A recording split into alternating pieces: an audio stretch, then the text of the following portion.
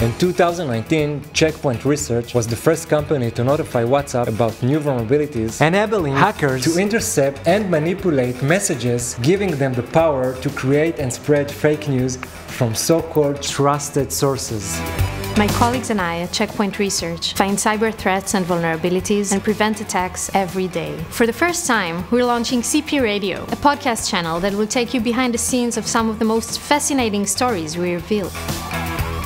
In March 2019, Amnesty International published a report that uncovered a targeted attack against human rights activists and journalists in Egypt. We shall reveal how we discovered traces of these attacks were rooted in the Egyptian government. A Chinese hacking group was discovered to be using some of the most sophisticated cyber tools designed and developed by the NSA. How did this happen? What was the story behind this grand cyber theft that potentially put millions of users at risk? Subscribe to CPRadio, our new podcast channel, to keep up with our latest cybersecurity research.